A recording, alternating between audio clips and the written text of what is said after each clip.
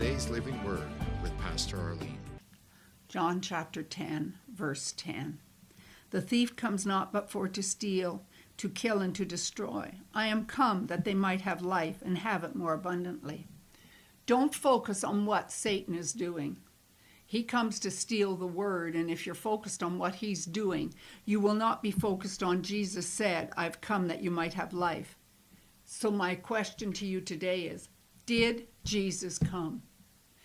Did he destroy the works of Satan? Don't think of maybe tomorrow I will have abundant life. The moment Jesus rose from the dead, abundant life was available for you. The moment you believed in your heart that God raised Jesus from the dead and confessed with your mouth Jesus is Lord, you had that abundant life in you. Don't postpone it. Believe that you now have it and walk in it.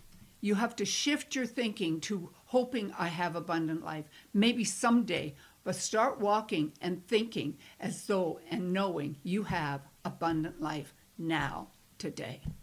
Thank you for joining us.